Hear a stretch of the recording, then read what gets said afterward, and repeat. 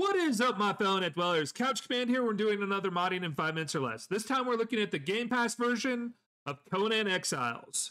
Make sure you stab that like button if you enjoyed the video, comment down below on your favorite spooky mod, and subscribe to the channel for more weekly modding content. Now let's jump into it. So when modding Conan Exiles, the first thing you have to know is whenever you're installing it, you have to install it to the same location that your Windows is installed on. So I normally use a different drive because I have a lot more space on them. However, because of the restrictions for modding this, I have to pick my C drive because that's where my Windows copy is installed. Make sure you guys do the same.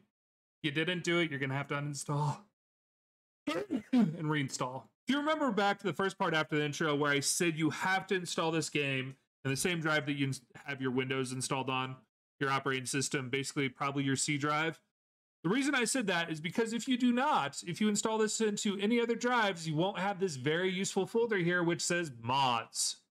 And why we need this very useful folder that says mods is because this is how we enable mods.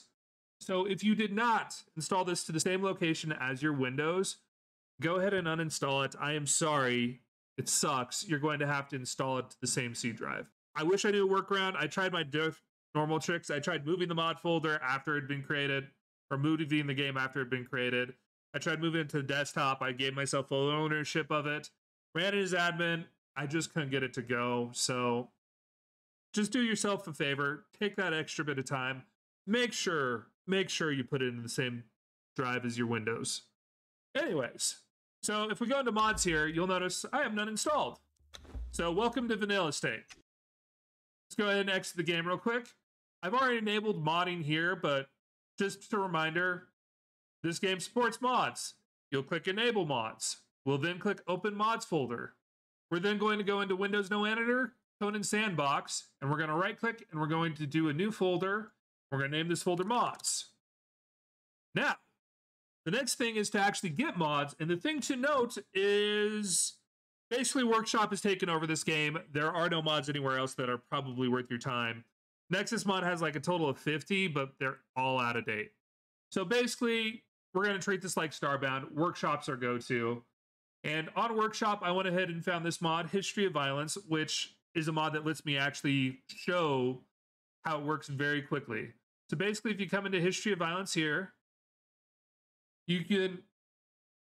So once you find the mod you want, as far as the Steam Workshop goes, we're going to snag this part here. So disregard the search text. We're just snagging that piece. And then we're going to go over to Steam Workshop Downloader.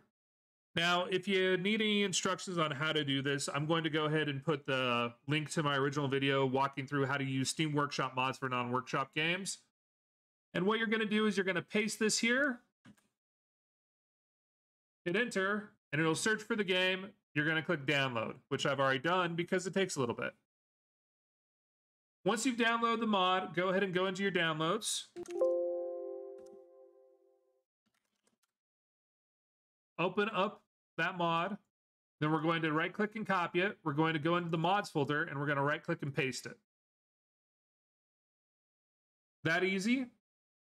So now we've got History and Violence added. Now we just need to go enable the mod. So you're just going to kick the game up, skip through the 5 different intro screens, go down to mods. We're going to click on History of Violence. We're going to move it to the right for selected mods, hit back, and it's going to say, hey, you have to restart for it to take effect. That's fine. We're going to go ahead and click play again, Conan Exiles. I'm going to ignore Battle Eye for the 5th time. And now, waiting for Funcom again. There we go. I'm going to continue my previous game. And then once I'm inside, I'm going to go ahead and we're going to go over to feats. We're going to click on weapons. And there's the History of Violence weapons, which has the historical weapons to unlock and the miscellaneous weapons like throwing knives, obsidian throwing knives, historical weapons like halberds and scimitars, knight swords, rapers. Warhammers, wooden staffs, Bethunian flaxes, a wooden spoon, because apparently a wooden spoon, right? But yeah, so that right there is how you mod Conan Exiles for Game Pass. Thanks for watching the video, and as a thank you to all of the people who've been watching these, I'm actually going to be hosting a dedicated 7-day server all through the month of October.